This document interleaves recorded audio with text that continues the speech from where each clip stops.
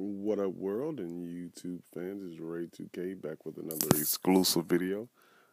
Just pretty much laying in bed, fucking around with the Nvidia Shield on a late night tip, 3:40 a.m. So I'm going to show you guys how to load up the Battlefield on your account. So what I did was I went ahead and put the Battlefield onto my Steam account, and basically I'm going to show you guys how to just jump right on. And from here, I'm going to go into my Steam account. Hold on, I got a message here. Let me just check out my message real quick. See what my message is. It's telling me I got new inventory.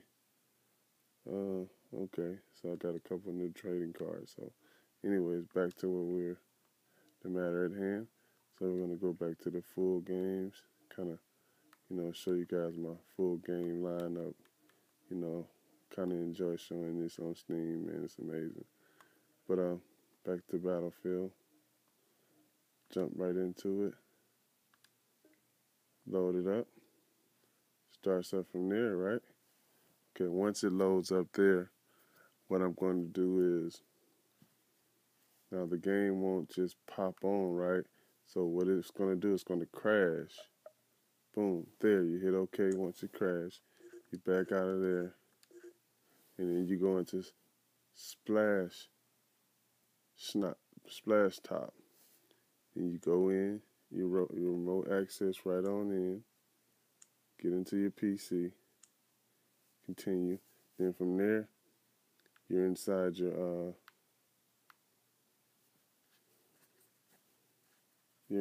battle log, right?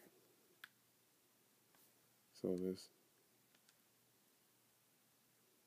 let's get inside the battle log, and we're just gonna scroll on over to the multiplayer. Click the multiplayer.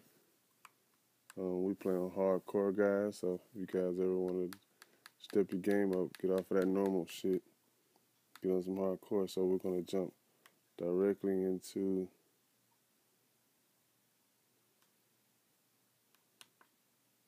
this game here.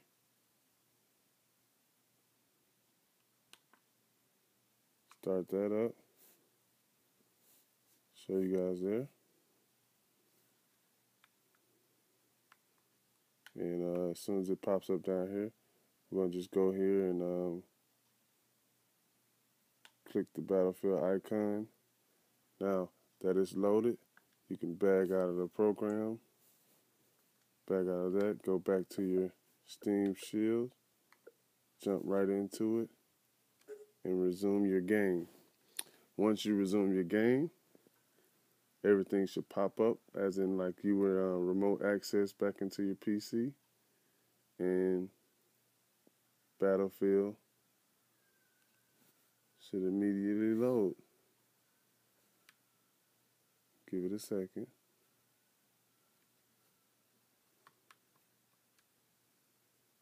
Give it a second, guys. Now, I've done this a couple times, and this is actually the first time I had to go through the widescreen shit. Never saw this before. So let's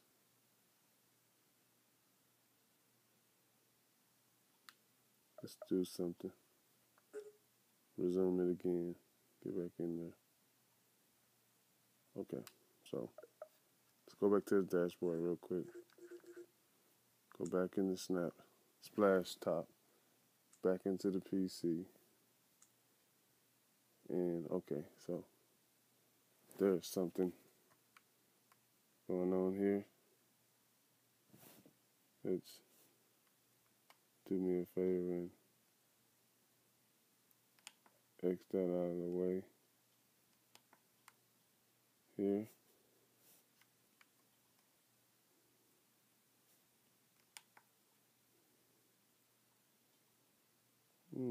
DX error, huh?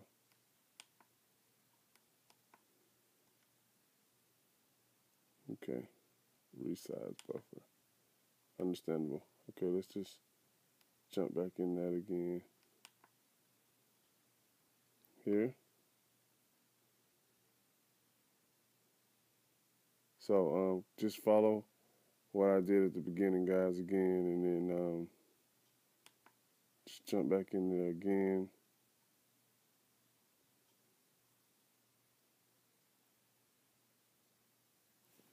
And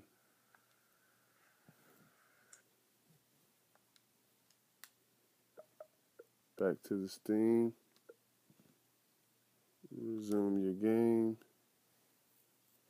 And there we go, fellas. We're in.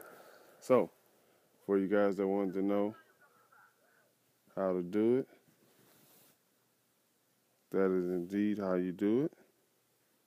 And we're going to just see if we can prop this up a certain way and get some